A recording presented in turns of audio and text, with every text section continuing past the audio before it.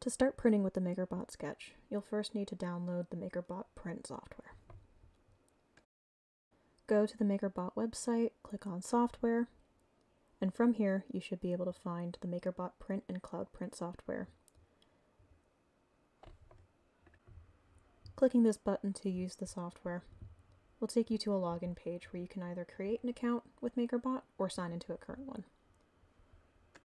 Once you sign in, follow the process for installing MakerBot print onto your computer, and then you're good to go to use it.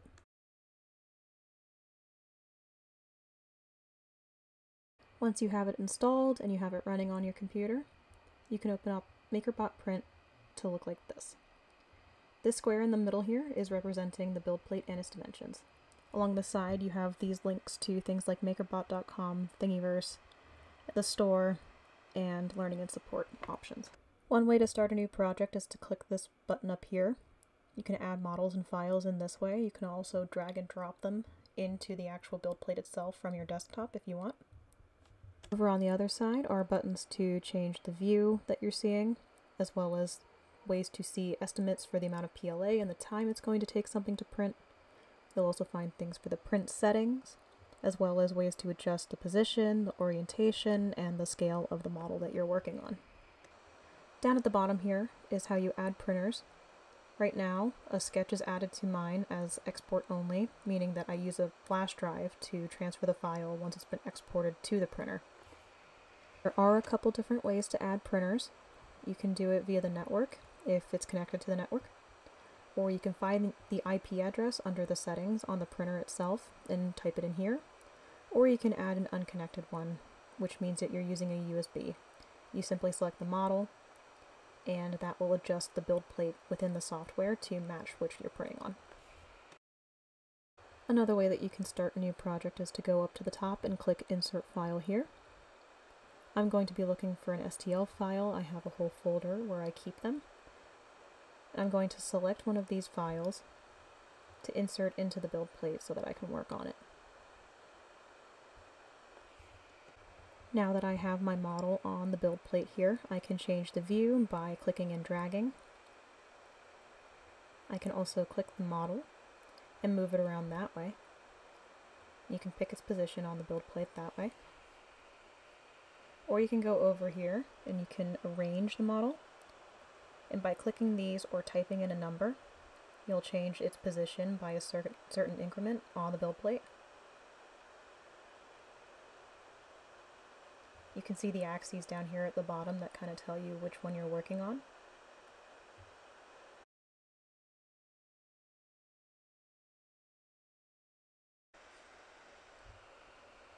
The Z-axis actually moves it up and down off of the build plate, but you want to make sure that a surface is touching the build plate to make sure that it prints properly. And clicking centering the model will bring it back to the middle of the build plate. The next option down is the orientation setting. And from here you can kind of flip the model around. I'm clicking the plus or minus 90-degree buttons, but you can do them in smaller or larger increments if you want. And on the x-axis it's going to flip it onto its side, and y is going to do something similar, just in the other direction.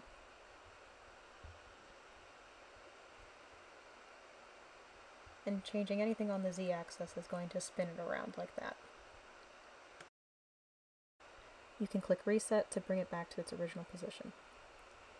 Now changing the scale is going to change the overall size of the model. You can change it via percentage, so you can see here I'll type in 150% and that's going to make it significantly larger. Or you can do it via millimeters as well. Resetting it will bring it back to its original size, and scale to max is going to make it fill the largest that it can on the build plate.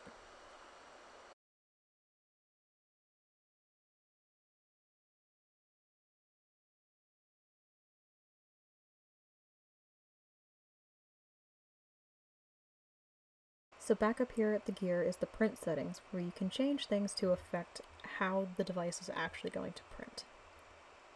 These are default print modes that MakerBot has that you can choose from. The first one being balanced. It is the one that is fast but also good quality for prints. You can also see draft and mini fill there. You can also design custom print modes. This is one I've created that I've labeled thick.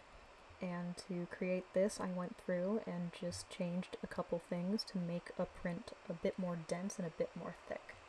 Specifically the infill density. Infill density refers to the amount of material that prints inside of a device, and the higher the percentage, the more material is going to be inside. The number of shells can also be changed. These print around the infill to create the general shape of it, and if you select higher density and more shells, it's going to take a lot longer to print. You can also select any support types here. I don't need any for this particular model, but if you have anything hanging off of your print, you're going to want some sort of support. Within the quick settings, you can pick different base layers.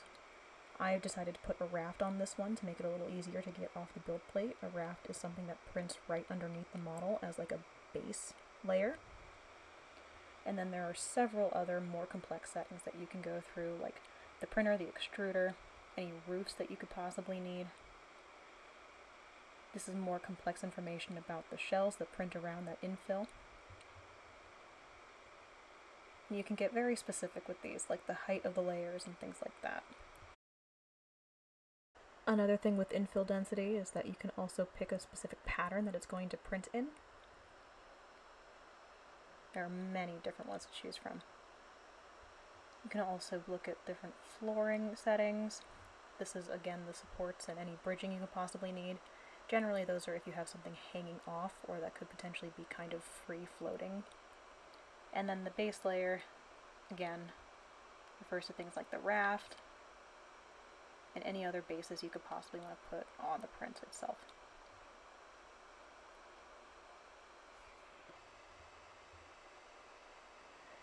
So go to this little clock button here, and that's going to prepare the estimates and the preview of the model. Once it's loaded, it's going to show you all the different layers. You can go over to the side here and see which layer you're on.